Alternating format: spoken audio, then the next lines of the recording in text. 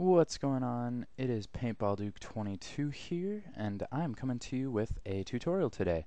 What we're going to be doing is we are going to be installing Minecraft and tweaking a few settings using MCPatcher and then a batch file because of a common misinformation that people run into.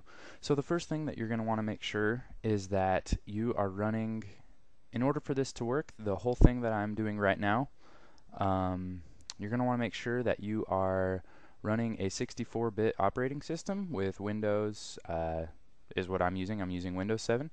You can find it on this screen right here. It'll say 64-bit operating system, so that is important. So after you have that, let's go ahead and install Minecraft, and I'll show you an example of what I'm talking about. So I'm going ahead right here, and I am just setting up a new version of Minecraft. I completely removed the .minecraft folder, so we should be opening up and installing a fresh Minecraft here. Let's see. Looks like it's thinking about it. There we go. Alright, so I'm just going to go ahead and log in here off screen.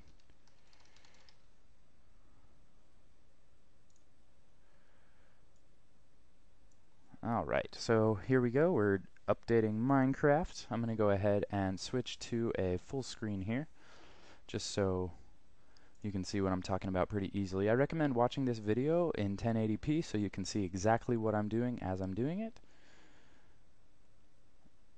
So you can see here that we are running Minecraft 1.3.1. This is the most recent update for Minecraft. I'm going to go ahead and create a new world here. It doesn't really matter what we're doing. I'm not going to change any of the settings or anything like that. We're just going to go ahead and create the world. And I'm going to show you an example of what it looks like when you are running Minecraft with just the default settings for memory and stuff like that. So the first thing I'm going to do is I'm going to switch here to the F3 mode. I'm going to get rid of that annoying E for inventory thing.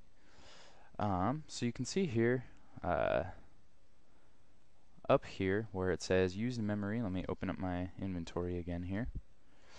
You can see right here it says I have 910 megabits of memory basically, and this is how much it's currently using, and you can see it's up at 35% at times while it's generating a world. Well, as most of you know, when you're trying to generate a texture pack, if you want to use like an HD texture pack, it doesn't really work very well. You can see it's kind of sluggish even with my system the way it is, getting everything going, generated, and I'm getting kind of up there on the used memory. So what I'm going to do now, I'm going to go ahead and exit out of here really quick.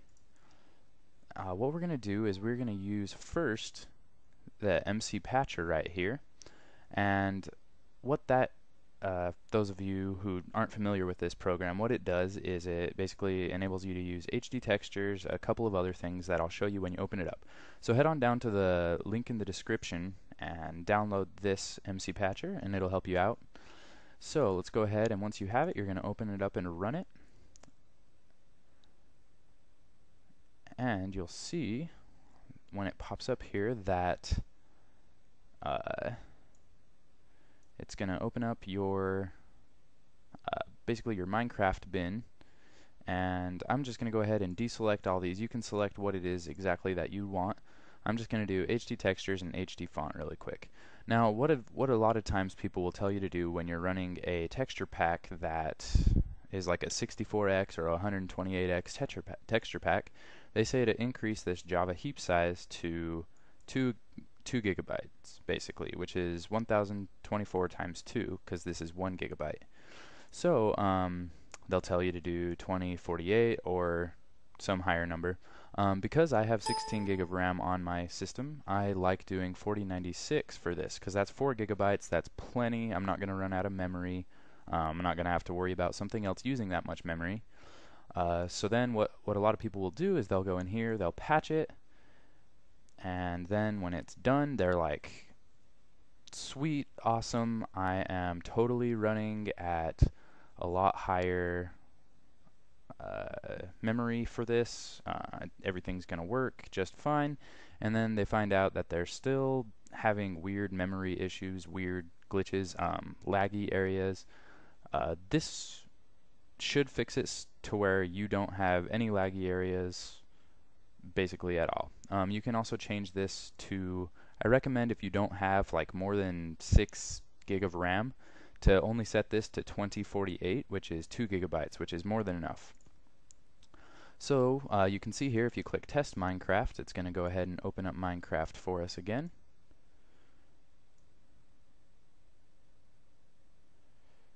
And it worked, because it opened it up and everything like that. So let's go ahead and full screen this, and we'll log back into our world. Single player, new world.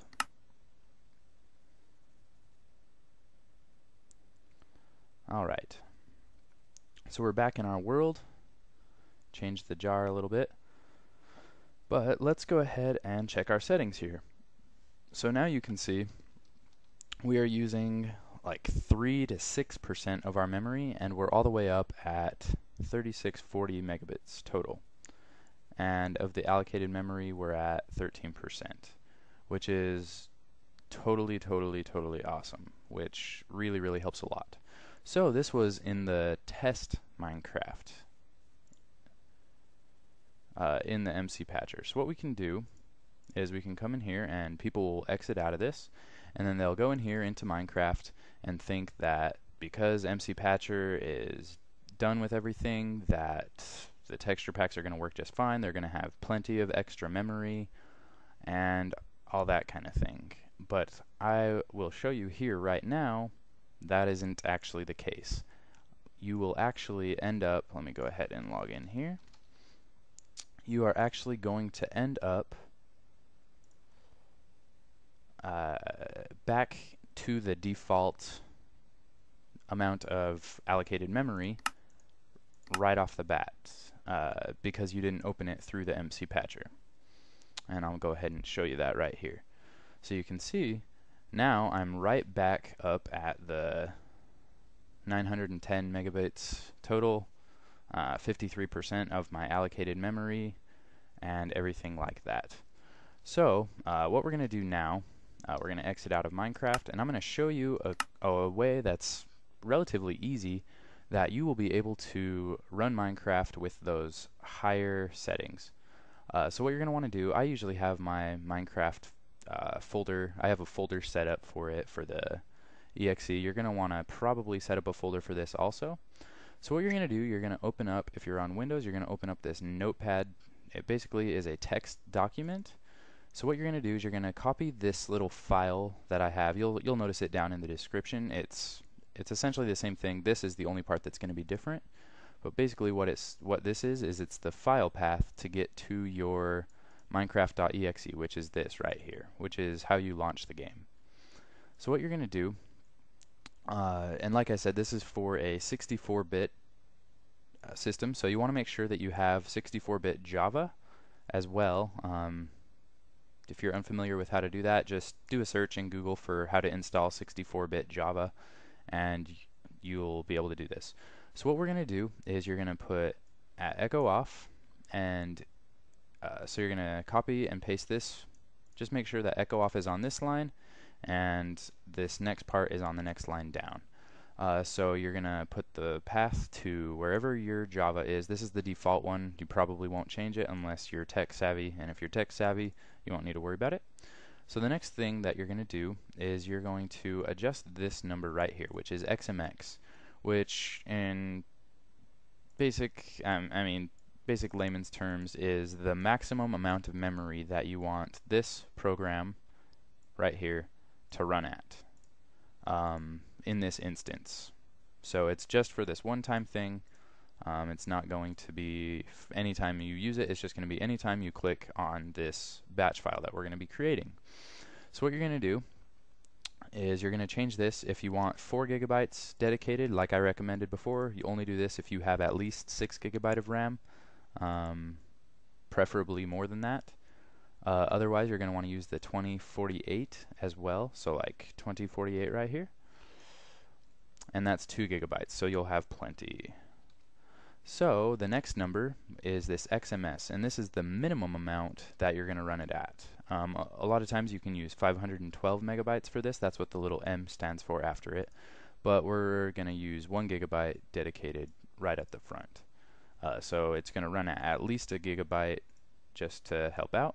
And then this minus jar is just going to say use Java, and then this right here, like I said, is the file path to where this is. So since mine's on my desktop, in the Minecraft game folder, minecraft.exe, that's the one I want. So then what you're going to do after you have this pretty simple code in here, you're going to go File, Save As, and what you're going to do right here where it says Save As Type Text Document, you're going to go ahead and change it to All Files. And then right here, we're just going to call this, I already have Run Minecraft, so we're just going to say MC4YouTube. And we're going to, at the end of this, we're going to name it .bat, which is a batch file. So you'll go ahead and save this. And then you'll notice in here, we have a new batch file. So what's going to happen when we click this batch file is you're going to see a little window pop up, which is just the C system32. It's a command. And then we're going to go ahead and close out of that. You can. And it'll open up your Minecraft window. If everything goes well, we'll go ahead and bring this up full screen so you can see.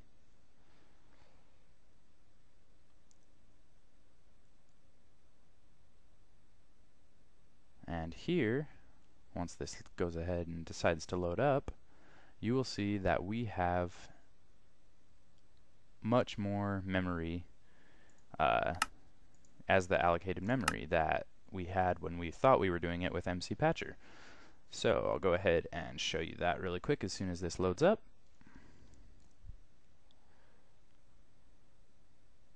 And I'm recording, so this is going kind of slow. I'm not really getting that great of frames per second. But you can see now we're back up at the high memory. So anytime you play Minecraft, it's going to be like it. You're not going to experience all the lag that you might normally experience. And it's just going to be a lot better, a lot more smooth. So I hope that this tutorial helped you guys out. And let me know if there's anything you need me to help you cover. Just remember that if you do try to follow this tutorial and you mess something up, it's not my fault, because obviously you did something wrong. So do it at your own risk, and hopefully you enjoyed this tutorial. Thanks guys, peace.